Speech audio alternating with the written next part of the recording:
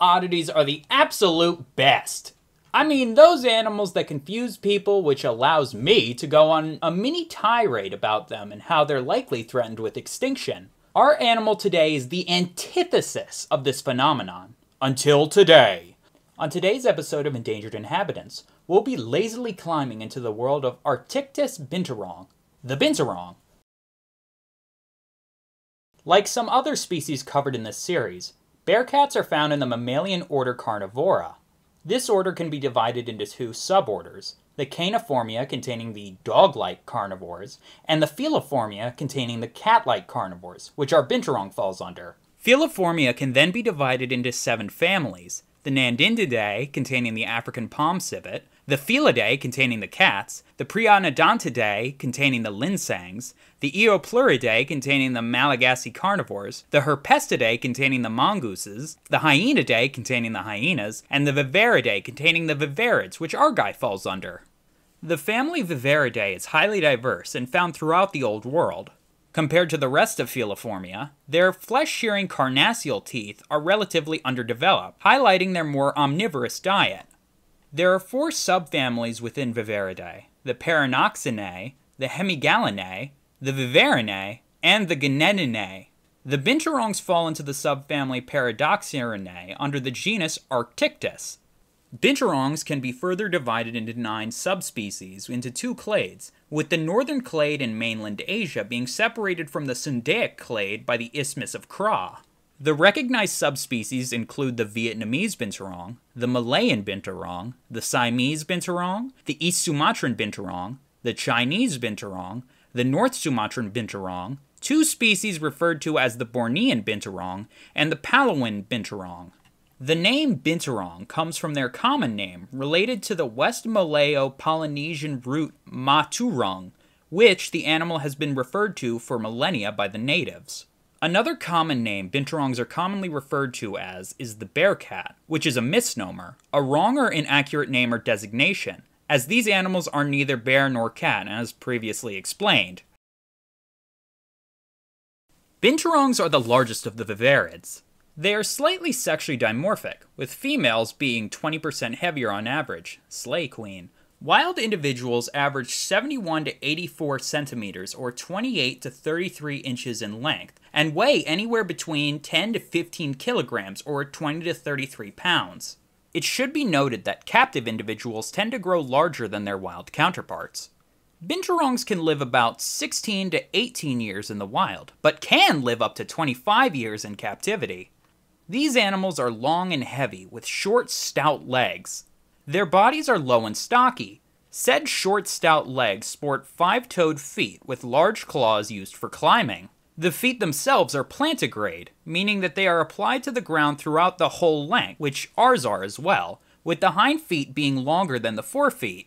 They tend to amble much like a bear when waddling on the ground. One of their most important features is their bushy prehensile tail that gradually tapers and curls inward at the tip. That tail is extremely muscular, and is nearly as long as the head and body combined. They can use it like a 5th limb, with it even sporting a patch of leathery skin that provides extra traction.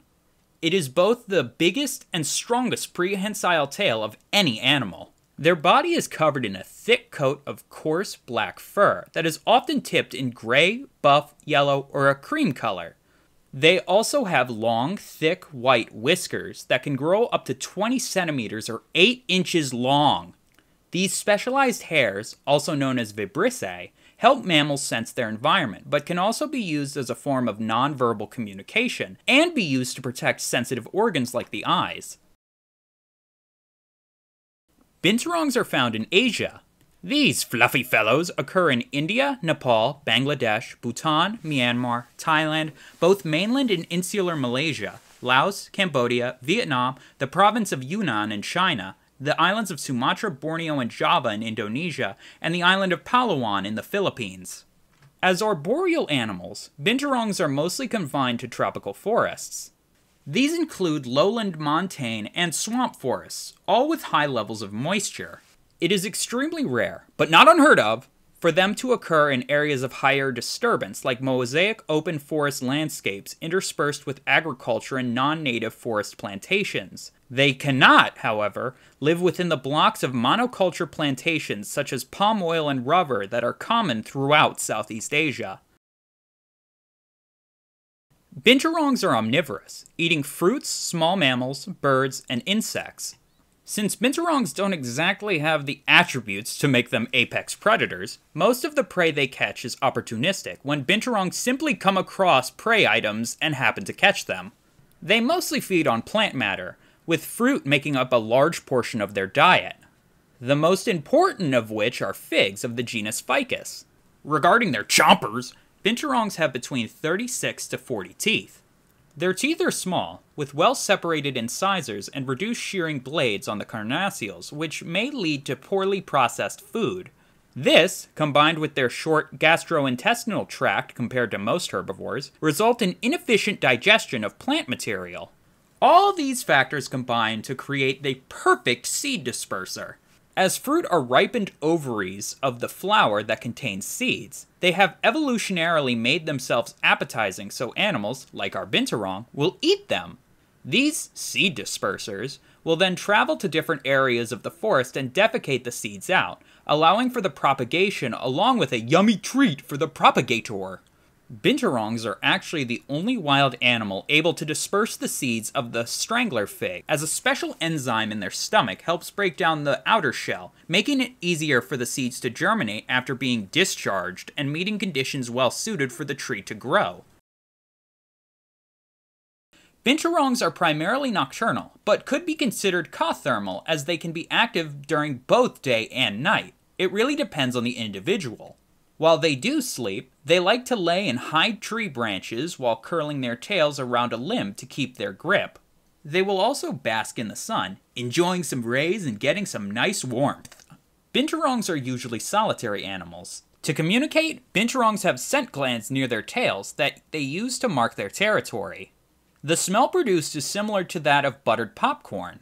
This is thanks to the volatile compound 2-actyl-1-pyrroline found in the glands, which is also produced in the Maillard reaction, which is where amino acids and reducing sugars react to create melanodins, the compounds that give brown foods their distinctive flavor and aroma. Little research has been done regarding the mating systems of wild binturongs, but recent studies indicate that a monogamous system is most likely. Receptive female binturongs in estrus, ready for the nastity, will communicate with other binturongs in the vicinity, most likely the male of a mated pair if they are monogamous, find a mate through scent marking and vocalizations. Once the nasty is completed, gestation lasts around 90 days. The typical litter size is around 2, but can be up to 6. The young remain hidden in the mother's fur for the first few days and are weaned at about 6 to 8 weeks, spending most of their time clinging to their mother. The mother will provide care until the young are independent and sometimes continue to live with the offspring after they become independent. As binturongs are relatively large carnivorans, they have very few animals that can kill healthy adults. Known predators binturongs face include tigers and dholes wherever they're sympatric, mostly when binturongs have to come down to the forest floor to move from tree to tree. Binturongs are listed as vulnerable on the IUCN Red List. The exact number of mature individuals is unknown, but the population trend is decreasing. The biggest threat that binturongs face is habitat loss, degradation, and fragmentation. Depending on the part of their range, threats can come in the form of logging and conversion of forests to non-forest land uses. Even protected areas aren't exempt from rampant deforestation and opportunistic logging, as weak enforcement and lenient penalties make these crimes quite lucrative in the countries the binturong calls home. Hunting is also prevalent. Binturongs are hunted for their meat, skins, for traditional medicines, and to sell into the exotic pet trade. Binturongs are among the most frequently displayed caged live carnivorans, and their skins are often traded. They're considered a delicacy in parts of Southeast Asia, where they are often taken for food and even traded as a food item. This can combine with habitat fragmentation that makes binturongs easier for poachers to find. Recent evidence found that binturongs are descending to the ground more than previously thought.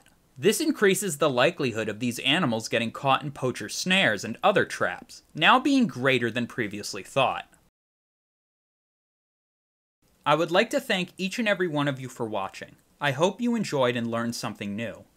I'm back from Florida, and already have a few videos written out, as the grind never stops even on vacation. All of them just need to be voiced and edited. Writing can be hard for someone as inept as I am, but we're trying to make up for lost time, as December will be the month of content.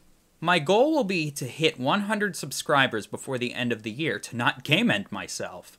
Everyone have a solid day. Peace.